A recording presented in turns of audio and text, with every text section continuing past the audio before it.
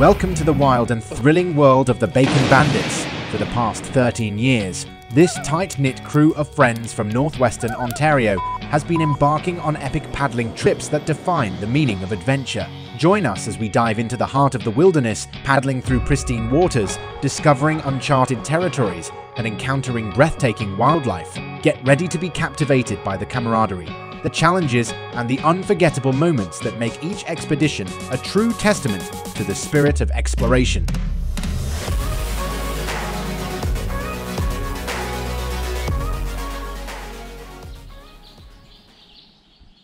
So we find ourselves at the mouth of the Butte Inlet.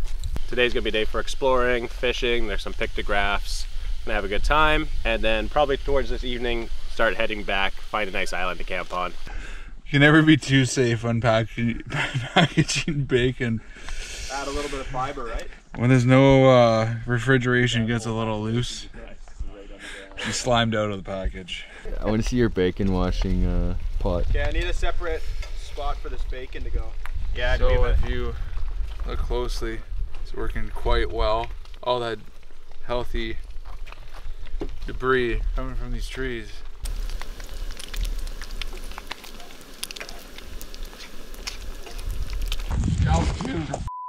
And Barb, your scalloped potatoes are So it's been a long, lazy morning, a rest well needed, but now we are off. We're going to explore some inlets, look for some First Nations pictographs, and mosey on to our next campsite. Hopefully get some fishing in too, so let's go. Day 3, we're in for an adventure. It's a beaut.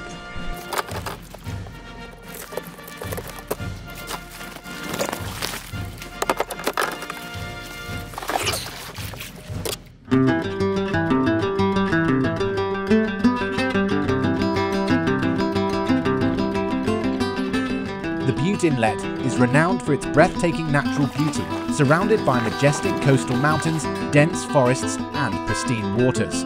The fjord's towering cliffs and snow-capped peaks create a dramatic and awe-inspiring landscape. The area surrounding Butte Inlet has a rich indigenous history, with First Nations communities having inhabited the region for thousands of years. The First Nations people have a deep connection to the land and waters, and their cultural heritage is woven into the fabric of the inlet's history. So we've been paddling about an hour and a half. Then we went for a quick little trail mix break, and we're off again. Like I said, it was a bit of a late start today. You don't have to go too far today. I'd like to get to our campsite on an island about 15-20 kilometers ahead. There are supposed to be pictographs along the way, so hopefully we catch a glimpse of those as well.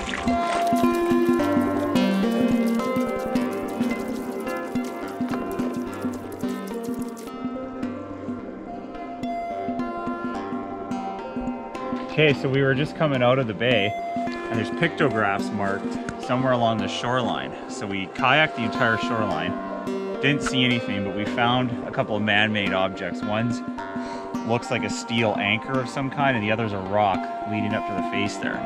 So we parked our kayaks here on shore. We're gonna go head up that rock face there and see if we can find anything.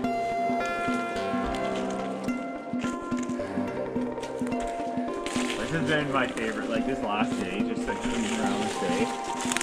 So calm. It's like super old bear shit. Not that old actually. A little bit of a seafood diet. All right, no dice on this pictograph. Where you at, Sam? Okay. Well, there's supposed to be another one nearby, so we'll look for that one. Okay, so we weren't able to find a pictograph. James has a big fish on, we're not sure what it is. And there's a humpback we can hear that seems to be coming towards us, but no one's seen it yet. So I guess one thing at a time, we'll go check out James's fish. Is that a lingcod? Yeah. Nice. Nice catch. Catch of the day, catch of the trip so far. Yes, definitely. So that whale passed right under us. That was right after James caught that lingcod, and he kind of blew right by us. So send in the direction we're going. Maybe we'll see him again.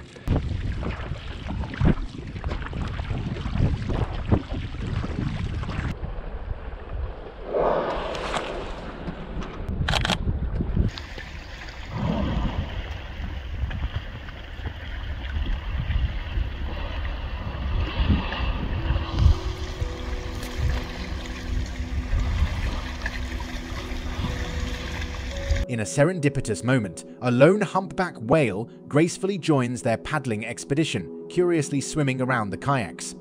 As the friends marvel at the majestic creature, their awe deepens when two more humpbacks emerge, creating an enchanting spectacle of synchronized swimming. Together, the trio weaves through the kayaks, creating a once-in-a-lifetime experience before bidding a majestic farewell, leaving the friends in awe of the wonders beneath the waves.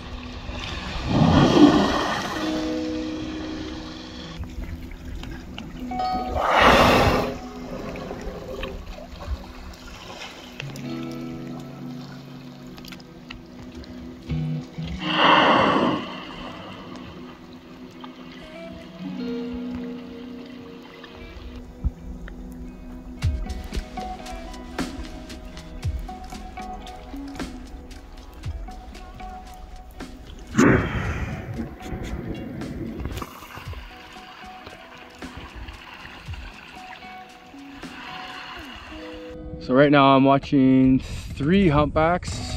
Incredibly, we saw originally one whale, then very shortly after there was 2 other ones that joined.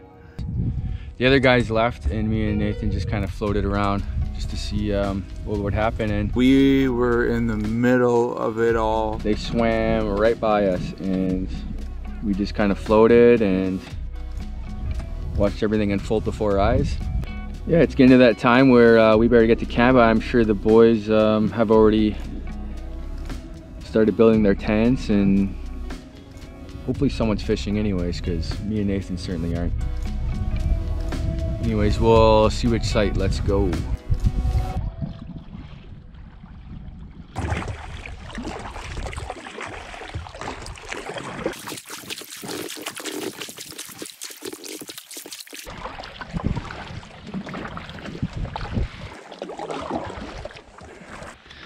We're at camp. We're having KD and hot dogs. It's been a super eventful day, as you've probably seen in the footage at this point.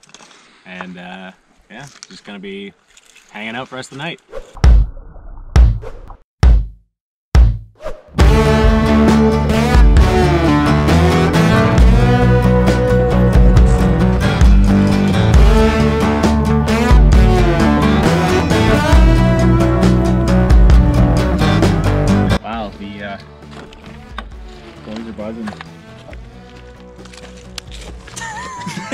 So the snow's coming up under the fly and then just snowed on me all night.